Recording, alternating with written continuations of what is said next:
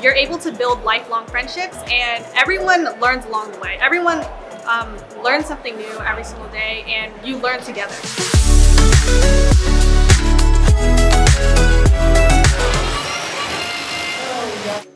I'm a part of Xbot Robotics, Team 488, an FRC team. If you're from Mercer, you know, like the two main schools you go to are either Franklin or Cleveland, so a lot of us already know each other from like middle school. And it's just like kind of a reunion. We are basically given a game that we have to build a robot around. So this year it's Crescendo.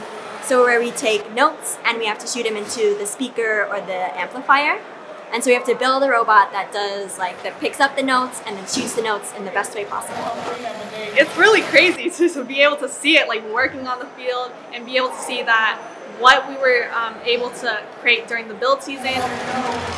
It's an experience like no other, I guess. It's a great place to meet new people, learn new things, and just step out of your comfort zone.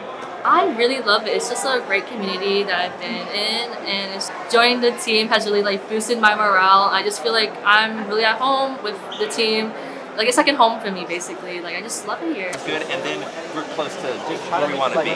Making new friends overall, and then also just learning new skills through robotics. Everyone learns something new every single day, and you learn together.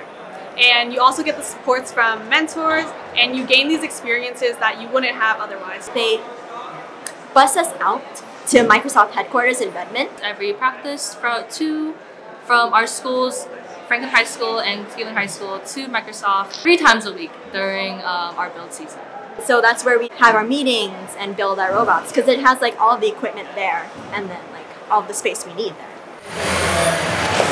A lot of what we learn is from the mentors and from their experience, and all that experience kind of gets onto us. And I'm pretty sure that a lot of us want to be mentors in the future as well. I for sure want to become a mentor and teach the younger generation of what it feels like to be part of something big, and help them learn a bunch of new skills. So it's kind of passing down information down generations and just